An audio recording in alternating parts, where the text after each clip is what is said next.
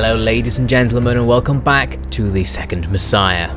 On the last episode of the Second Messiah, we saw Vithericus moving south and then east, encountering Tarsus as he moved along the coast, following his route along land towards Egypt. Meanwhile, Saphrax was raiding Roman towns just northeast of Italia, still not moving quite into the Romans' core territory. In Tarsus, Vithericus created himself a new ally, liberating Judea, a powerful ally for ourselves. We then found ourselves declaring war on the Sassanid Empire as they refused to let us pass through their lands. So now, Vithericus is in danger, while Saphrax is enjoying freedom as the Romans still haven't come to engage him. He begins to move into Italia, realizing the Romans aren't going to stop him. The Sassanids sent their main force, led by their faction leader Balaam, to come and attack the Stewards of Divine just beside Tarsus. The battle was close and bloody, but in the end the terrain really did not favour the enemy's cataphract heavy army, and we were just about able to beat them, and now we have a chance to wipe out the survivors.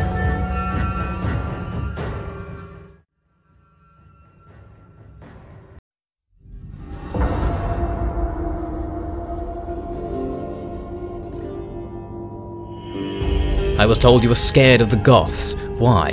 The Goths are only coming because they're too weak to hold their own lands. They might best the border guards, but now they'll have to face the cold steel of the Legio. You, how many troops does the city command? 300 can be mustered. Can you double it? I should think so. Triple it. I'll procure the arms. Send to the wharf and have them stock anything that touches shore. For what purpose? Siege preparations. You can't let them besiege the city. You have to fight them before they arrive. Then you lead the men. We will hold them on the walls. Our men will fight hardest defending their homes, and the longer the Goths march, the more weary they become. They want to reach Rome and will have to assault our fortifications to get there. They say Roman engineering isn't what it used to be. We shall show them that we haven't lost our touch for a structure that invites the death of Rome's enemies. Expect my men to arrive in 2 days. I want them fed and housed without any undue cheapness. You will soon be owing these men your lives. So we're in the aftermath of that battle against the Sassanid Empire, a close victory where we lost a lot of men but only one full regiment, and the enemy's army lost pretty much everything there. The enemy's leader, though, their faction leader, survived and escaped with his surviving troops to the east there. So next turn we're going to have our stack able to go and chase him down and eliminate him if we so wish. On the way to the end of this turn, we are called into a war by our allies, the Gepids. They're going to war with some random faction who I don't think I'm able to actually see on the diplomacy map. So, since I'm probably not going to end up actually fighting them, I might as well enter the war in order to maintain my alliance and my good standing among other factions. And now, as we hit the year 400, the big man himself enters the game. They made ready for war. The world had fallen into shadow. The earth grew cold, and the wind whispered of death. And I beheld a black horse, and he that sat on him had a pair of scales in his hand.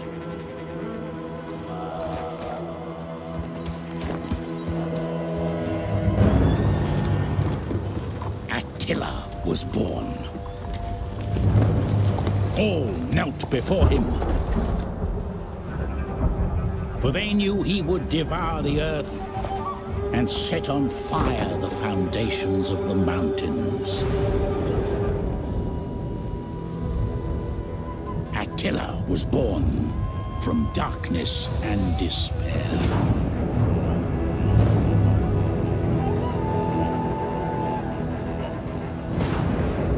So there you have it, Attila is born and will soon enough become the leader of the Huns, which of course makes them spawn about 1 million stacks and start taking over the world, but we don't have to worry about that right now. The apocalypse isn't quite yet upon us, we've still got our business to attend to. You can see I have a matter of state here, tribute. This is always an interesting matter of state. I've seen it several times actually, where someone has basically just showed up to offer you a gift and you have the option to not accept it, or just kill the bearer. Seems a little harsh, but anyway, I'll accept the gift. I also decided to send Edgica, my bastard brother, over to be a retainer to Saphrax, hoping he'll learn a few more skills over there and to generally get Edgica out of my hair. So he is going to now make the long journey between our camp and Saphrax's camp if he can find it. In between, you can see here the Huns are still besieging Constantinopolis. They've been doing so for a long time, and they're going to keep doing it. It seems they intend to totally wear the city down, even though they have a massive advantage and can just take it and do whatever they want to it, if they so pleased. Anyway, you can see Bahram and his survivors are now hanging around on the edge of the Judean territory, and my force is almost completely regenerated in just one turn. A combination of taking on warriors from the battle and getting a turn of regeneration whilst encamped in allied territory means I get loads of troops back. So I'm able to move over and attack the Sassanid army. It just stands and lets me fight it, and we brutally behead the faction leader Bahram there, using a protective stance to minimise losses, and I'll take on some warriors from the remaining survivors there to get some of those guys back. So we've wiped out the immediate Sassanid threat. The other Sassanid army that was hanging around near Antioch isn't there anymore, so I don't know where it went. But the fact that I just defeated their faction leader means it's pretty likely they'll send forces over to attack me for revenge, or perhaps they're so scared having defeated their main force that they're not going to send anyone over at all, and I'm fine. I guess we'll find out. For now, I'm just going to encamp, regenerate the rest of my army. I'm also going to recruit a new unit because I've still got one slot free. And since the Sassanids have shown so far that they're deploying these big cavalry-heavy armies, I decided I'm going to need some spearmen. I'm going to gradually transition this army to have more spears in it in order to deal with this threat as we move through their territory. So now we're jumping back over to Saphrax. Saphrax is having a pretty easy time right now. He's just walking into Italia, previously something I was nervous about doing, but it's proving pretty damn easy. The Romans aren't defending their territory whatsoever, so we move up to Verona and can just cut down the small defending army here. Verona is one of the interesting territories on the route because it controls the river crossing, and like one of the previous towns we moved through, even after you attack and are victorious in battle, you can't actually use the river crossing. Curiously, the game also tells me about Bahram being killed at this point for some reason. Anyway, so as you can see, I can't move through on the road or use their bridge. If I want to get across this river, I'm going to have to use all of my movement points to cross the river just at any random point, which is a little bit annoying, but I don't have a choice at this point. So I'm just going to move over towards the river and basically encamp beside it. I can get a little bit of regeneration and money doing so, so it's not so bad. And then next turn, I'll just have to dedicate the movement of this horde to getting everyone across the river. I'm also able to recruit a unit here. You can see I can recruit some very weak-looking pikemen here. But actually, since I'm going to be facing heavy Roman infantry with this army, axemen are going to be the way to go. Bet he thinks I'm going to betray him. Sends me halfway across the world and tells me he needs me to do what the traitor Saphrax says. What does he want me to learn from this exactly? The family I'm being shunned by would rather have me in the camp of their enemies? Probably trying to find an excuse to kill me. Maybe he thinks Saphrax will kill me. That old hound must have gone mad with power by now. Probably forgot how much he used to kiss father's arse. Oh well, guess I'll just have to enjoy the trip. I'll just get a few of these guards killed off as we go. More wine for me that way. So now we reach the next turn. The Sassanids didn't come to attack me with an army, but they did send an agent to harass me. Edgar has successfully reached Saphrax and the children of Uim, so he now hopefully will be learning a few things from him. So here we can see a Sassanid agent has successfully misdirected my army. That means I have reduced movement points, so although the coast appears to be clear to move, I can't move very far, which is a little bit inconvenient. But I'll do what I can, because if the Sassanids aren't going to attack me, then I'll try and sneak past, because of course I don't need to fight them, I just need to get through this region. We learn that Judea has declared war on the Eastern Romans, quite useful. I'd rather they declared war on the Sassanids, but still, good to know they'll be distracting my enemy. You can also see here that the Asians are attacking the Eastern Roman Empire territory up there, so it looks like the Eastern Roman Empire are going to have their hands full. They're probably not going to pursue me as I start to leave their territory. I still have some of their lands to go through here, but of course this is the battlefront with the Sassanids. I'm fairly sure the Romans don't have anything around here. So the first step will be to go and lay siege to Antioch to do what the Sassanids were doing when I first discovered them. Of course, this is going to take a couple of turns so that I can get my siege equipment ready, and of course the Sassanids may just come over while I'm standing here besieging the town and force me to run away, so it's a bit risky. But I'm going to need to do it, and hopefully I can use this grace period where the Sassanids aren't bothering to attack me to get that siege over with and then continue. And speaking of getting sieges over with, it looks like the Illyrians are not doing that. They've been besieging Salona for a very long time. A rebellion has sprung up in the province. I don't know what they're trying to do there because the province is clearly very weak. I think the AI just has a little bit of an obsession with keeping those sieges going. So next up, we're over with Saphrax. He has to defeat the garrison at Verona once again in order to get rid of its zone of control.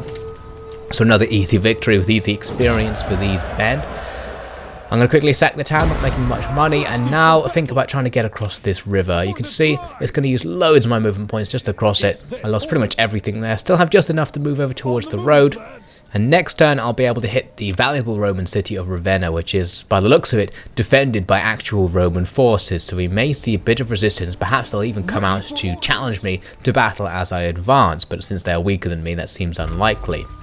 So now moving forward another turn, the Sassanid agent has once again misdirected my forces, but of course since they're just doing a siege screen against Antioch, that doesn't hugely matter. So they're going to need another turn to keep building the siege equipment, so I just have to leave them to it really. You can see there's no mercenary onagers available to make that go a little bit faster, so they'll just keep that situation going for now. The Judeans, you can see, have moved their army south. It looks like they may be going to attack the route ahead of me, taking out those Eastern Roman Empire towns there, which would be incredibly useful because that'll make it very easy for me to continue on the next part of my journey. So hopefully this ally I built for myself is going to prove very useful in the near future. We'll see. So let's jump back over to the west, where Saphrax is now going to be able to start his siege of Ravenna here. The zone of control of Verona is still covering Saphrax's position, so I had to go back first to kill those guys again in a slightly nonsensical move. So we wiped them out, and that will free us up to actually walk away, which was what we were trying to do, so it doesn't really make any logical sense, but that's just how the game works. So we sack it again for pretty much no money whatsoever, used a few movement points, but we still have plenty in order to get to our sieging position here. So we'll move in. The Roman army's still inside but suffering attrition apparently, so they may have issues in this province already and we're about to make life worse for them. Interestingly, they have some steppe troops in there, so this army seems to be a well-travelled one. I'm not sure where it's from, but I guess it doesn't matter because we'll try and defeat them all the same.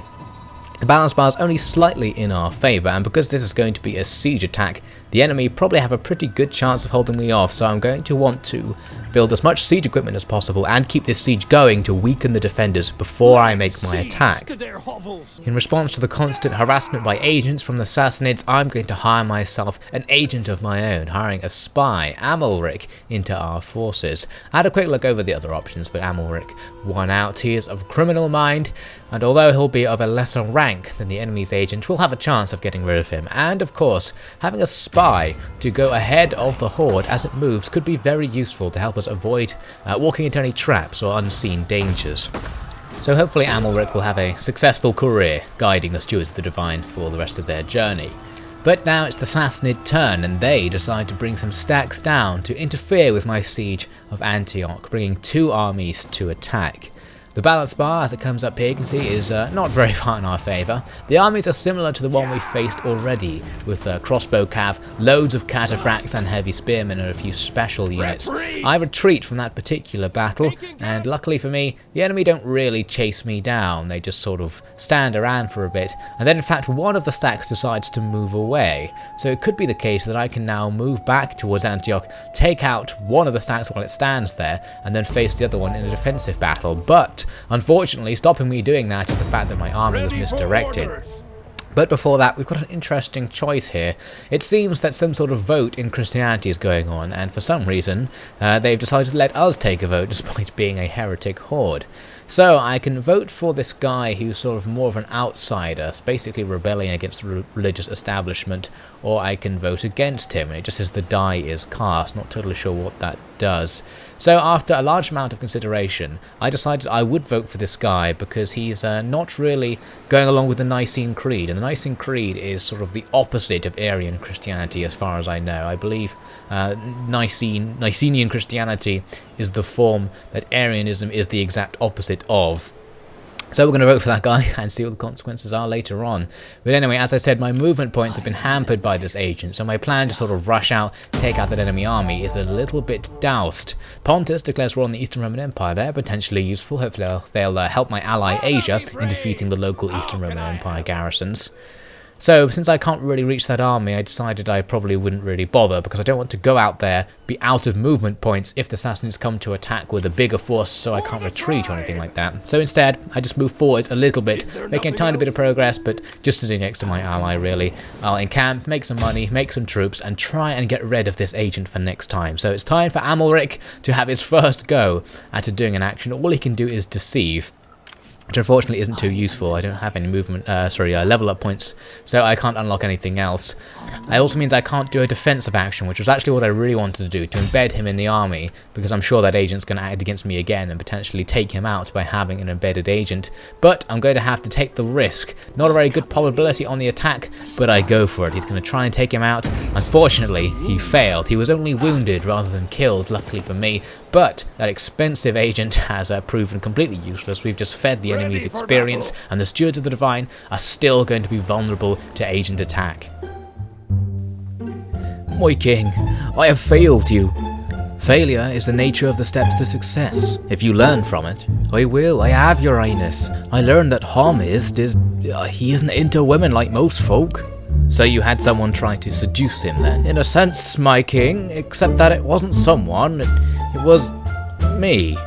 Ah, I see. So you learned of his nature and then tried to seduce him yourself. Actually, my king, I didn't learn it until it was over. I thought I'd save money on girls by dressing up like one myself.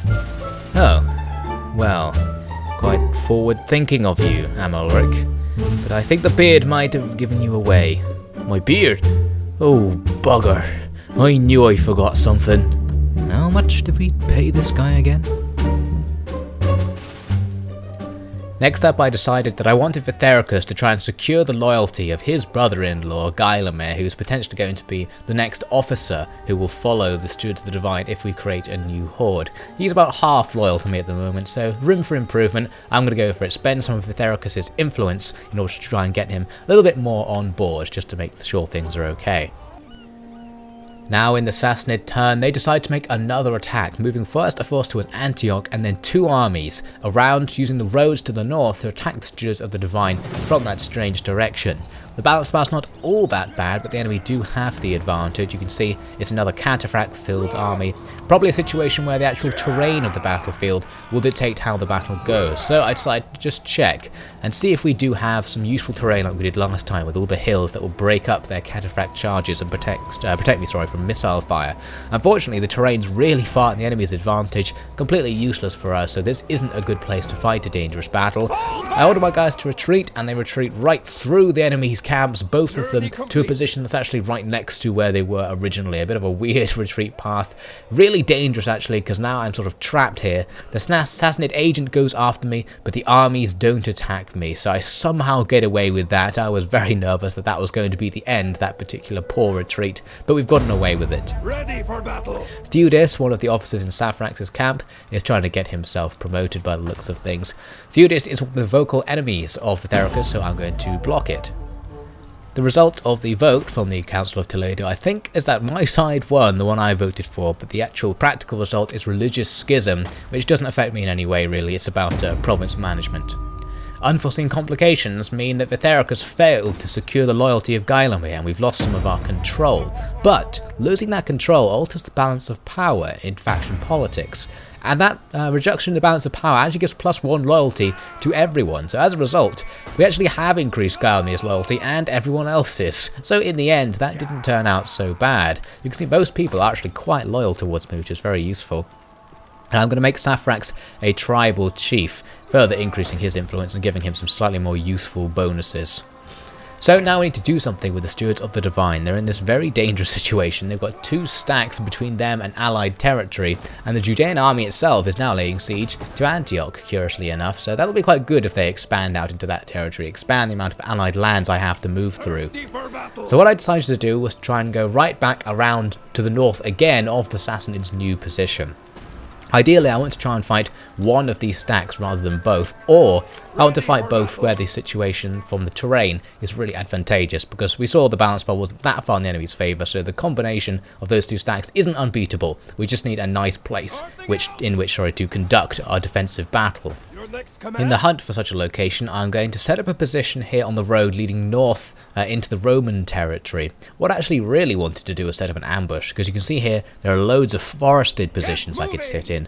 But actually I don't think you can set up an ambush as a migrating faction, because effectively you're a massive crowd of potentially hundreds of thousands of people is what you're supposed to represent. So I don't think you can really ambush people per se. But anyway, what I am going to do is come and sit here right on the edge of the impassable forest, because those areas tend to be well covered, well suited to anti-cavalry tactics, and maybe quite hilly. So the enemy's missile and cavalry advantage won't work to their advantage in such a location. You can see here I was checking the stances to see if there was anything useful or ambushy things I could do, but no. We're just going to wait there and see if the enemy attack this position, which hopefully, if the cards fall right, will be in our advantage. In other news, you can see the Illyrians have finally decided to capture Salona, about time. My allies the Visigoths are attacking Thessalonica, so that's more good news. Overall, the Eastern Roman Empire and the Western Roman Empire are starting to fall to my allies all around the shop, which is excellent news. The Huns still besieging Constantinople, and the Asians still attempting to move south. Those projects going a lot more slowly for some reason. But anyway, back to the actual matter at hand. The Sassanids do attack my position here. The balance bar has shifted in my favour from last time, perhaps because of the terrain. So let's take a look at the scouting map and see what we've got. Seeing the map here, I decided I'm definitely going to fight this battle. We've got a massive mountainous position just in front of our deployment zone, and the enemy is deploying way downhill. So overall, we're going to have an excellent position with which to stop the enemy's charge coming uphill. Plus, there's all sorts of forests and little ridges everywhere. They're going to break up their attack. This is a perfect chance to defeat the enemy's heavy cavalry and superior missile infantry. We have them trapped at the gates of hell. Send to the captains, not a single man is to be spared, child or fully grown. I want the women in chains lined up on that very hillside. Oh, but actually I want Vithericus and his family to be brought to me alive. I want that cursed demon to see what I will do to his family, see what happens to heathens, see how the death of his highness is an act that no man or god will ever forgive. I will stamp out these insects with the hooves of 10,000 horses, and destroy all that remains of their kingdom with the fury of 1,000,000 righteous sons of Baram. And then, well, we shall see that the occasion is marked appropriately. So here is the battlefield where Vithericus is going to make his stand, a giant forested hill that the enemy are going to have to climb all the way up to meet his army here right at the top. I started my deployment behind the hill, so I'm just coming over the top in order to take up a position where I'll be looking down at the Sassanid advance. And you can see all of the undergrowth allows many of my units to be hidden as they take up their formation up here, which is rather useful. So the enemy are coming in two groups. First, they're just going to sit at the base of the hill and wait for their two armies to combine forces. The second army full of these heavy cataphracts. The balance bar, as you can see, does not look very good for us. So that army combines up and then starts its movements up the hill. As they're coming up, they decided to send their cavalry out in front of the army. At this point, I actually can't see any of the enemy because in the actual playing of the battle, I don't have line of sight on them. So I only discover them as they reach the crest of the hill at about this point, suddenly appearing out of the trees from my perspective. Tons of cataphracts. They spot me as well, though, because they didn't know where I was. And they change their course. They're going to go around the flank, my right flank, with loads of these cataphracts. That is the place where the hill is the steepest, but it's also where it's least defended. Meanwhile, on the front, they've got other cataphracts charging forward to slam into my spear lines. I've got my guys in spear wall, increasing their resistance to charges, but the enemy still go right through and then slam into their flanks with those guys who came around the side. So it looks like that part of the battle is going to be a little bit dodgy. Meanwhile, in the middle, the enemy's cataphract charge is more easily repulsed. They charge into my spear wall, which successfully holds its formation. The enemy are now stuck and forced to fight in melee, which is not their forte, being shot cavalry. And because they're right in front of my missile units, they're going to be taking arrows and javelins the whole time they're stuck there. Very quickly, many of the enemy's heavy cavalrymen are killed in that quick engagement there. So their frontal assault has failed, our line has held, and much of the line is still unengaged, as you can see. My bowmen are engaging in a missile fight with the enemy's missile units, but the enemy has a big advantage here. They've got tons of their own bowmen, plus loads of these horse archers, and their combined power means I'm pretty much losing this skirmish. I've already lost more than half of my archers after just a quick back and forth. My men are not going to be able to hold up for very long, and I think I lose an entire regiment of archers in this part of the fight. Some of the enemy's advanced infantry are now fighting with my infantry. Should go okay for me because I'm fighting downhill, and in many cases the enemies only have spearmen and I'm charging forwards axemen who should be able to hack through them. Plus, as you can see, I've got javelin support taking out many of the enemies. So my men will now hold out against these enemies and gradually try to push them back. Meanwhile, on the flank where the enemy are doing their massed cavalry attack, I put my own cavalry into the fray. My guys are only light, but are okay in melee against the enemy's shot cav, and I'm putting more and more spearmen in, but you can see the enemy have tons more cavalry still waiting to come and attack on that flank, so the fight isn't over yet. Now the enemy's main body of infantry is starting to advance towards the centre, the very messy centre. You can see I'm just finishing off some enemy units by surrounding them, but they've got all these heavy spears. We're now going to join the battle, and they're in much better order than my line is. So they're going to be getting flank attacks and rear attacks on my units as they try to reform, and already some of my units are severely depleted from the fighting that's happened already. Here some Gothic warband are caught by surprise by this massive enemy charge, but the enemy charge is stopped, and I'm able to push in reinforcements. My guys are man for man better, and the arrival of these axemen means the fight should be okay. Meanwhile, I'm pulling spearmen from the centre over to help out in this cavalry battle on the flank where things may not be going our way. The enemy have a big numerical advantage and are coming over the crest of the hill in large numbers, but of course since they're just getting stuck against my lighter cavalry, they are now vulnerable to this spear charge, which seems to push many of the enemies back down the hill, and I'm going to chase them as best I can to make sure those counterfracks stay off my flank to keep the main fight safe in the middle. That main fight is going on in a very disorganised fashion. We're generally fighting downhill. You can see we've encountered the enemy's legionaries, desert legionary defectors I believe they are, who are pretty good. Well able to actually go man for man with my troops, so we do take losses fighting them, but we do have the local advantage. You can see down the hill I tried to chase off the enemy's missile cav using my own cavalry, but unfortunately the enemy's missile cavalry went out of visibility for a second, and just because of how the AI works, that means my guys just stop and stand there and then get killed by this missile cavalry, so it's annoying because I wasn't paying attention. I was micromanaging what's happening up here, where you can see some of the enemy's units are starting to fall back. I've got more cavalry charging down the hill to try and drive off some more of the enemy's skirmishers there. I need to get rid of them. Luckily for me, an enemy general is killed. It wasn't their commanding general, it was the one in the reinforcement army, but it's still hopefully going to affect their morale. We appear to be winning out on that flank battle and here in the central battle charging down the hill. Vithericus himself is now in the melee, fighting with the survivors of these enemy forces, and we're starting to wipe them out. The balance bar is slowly shifting to a more even position at this point. There are still more enemy units to fight though, still charging up the hill, and we'll charge down the hill towards them. The enemy spearmen are weak against my troops, so I'm confident that even my really depleted units will do okay against the enemy. I've also got my skirmish units now out of ammunition, just doing some good by driving the enemy's skirmish units away. They probably wouldn't be able to beat them in melee, but we just want to stop the enemy from firing, keep them moving. That's our deal for us.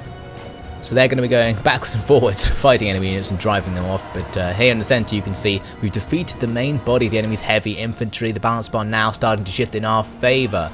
The enemy's general deploys his heavy cavalry up the hill to fight in melee with my guys who are rushing down after the enemy, and my guys are going to be slaughtered by this particular situation. These enemy heavy cav are very good against my melee infantry, so I'm going to have to be careful. But I do have the numerical advantage, so I may be able to still overwhelm and defeat him as this battle starts to come to an end. We've got enemy units all over the place, as are our own. We're just chasing them down in all directions. It's mostly these missile units that are left who are just going to skirmish away from us, but at this point they actually just start to mass rout, so I don't really need to chase them down, even though my cavalry are starting to do that. The enemy have realised that they're losing. They didn't lose their general in that battle, but they did lose so much of their army that they decided to give up. A Pyrrhic victory for Vithericus, indicating how much of our own army we've lost. That was a very bloody battle, but we've successfully held off the second Sassanid onslaught. Vithericus has survived and will have a chance to continue his journey in the next episode.